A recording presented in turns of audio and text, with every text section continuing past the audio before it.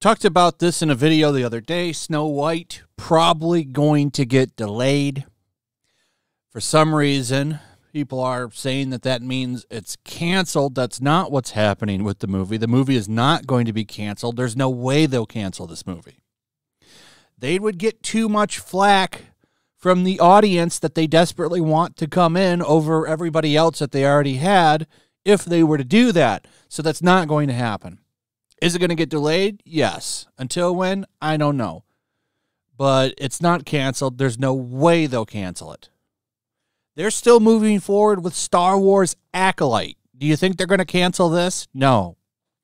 So, a lot of people just do not like Rachel Zegler, which is why people are like, yeah, they probably are going to cancel it. No.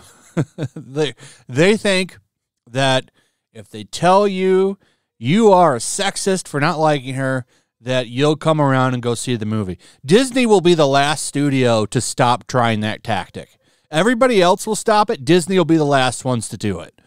Every time. They're always the last ones to any kind of change. So don't expect any change from Disney for a long time, really. You might get some wins here and there with them, but they will be the last, even to move on from the woke trend stuff. They'll be the last to do it. So Zegler has been getting a lot of attention, a lot of backlash, and she's sending a little bit of a message today, or yesterday anyway.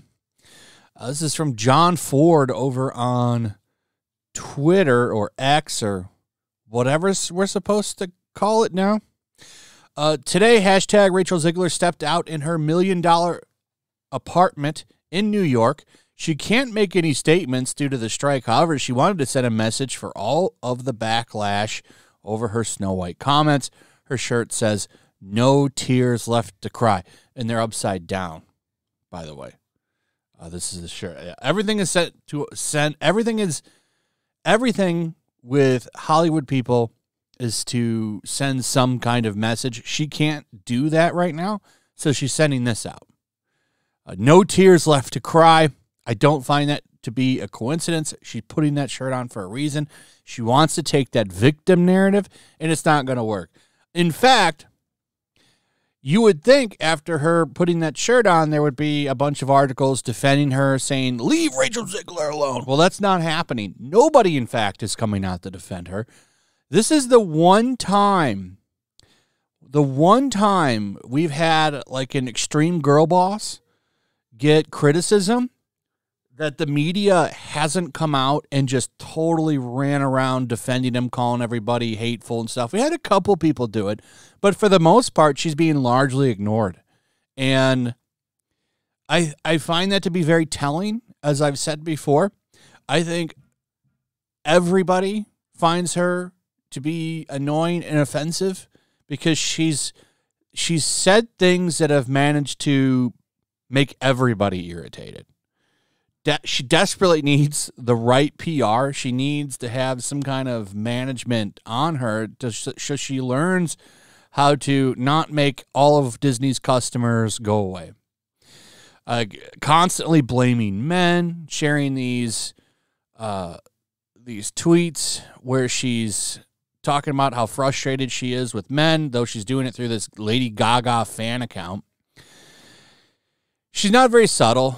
She is constantly attacking and trashing Disney's old stuff, and people are tired of it. But yeah, she's got no more tears left to cry, apparently, as she goes for a little stroll outside of her $1 million New York apartment. Anyway, Disney not having a good week. This stuff keeps going with Rachel, and then Star Wars. Ooh, go watch that video I put out this morning. What a troubled franchise that is. Anyway, that's pretty much it. Let me know what you guys think about all of this in the comments below. Also, if you would, please like, subscribe, share the video.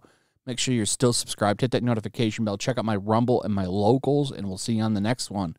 Peace. Make sure to check out my locals. There's a link in the description. It's a fun community that I'm trying to build over here. if you don't want to support me on YouTube, you can come over here. None of that money goes to YouTube. You also can just come over here for free. But if you are a supporter over here, I do plan on doing an extra live stream once a month and throwing links to the supporters so you can actually come on and have a supporter live stream with me. Also, it's a good place to catch all of my content. You don't have to worry about notifications like YouTube. They'll definitely work over here. So come check out my locals.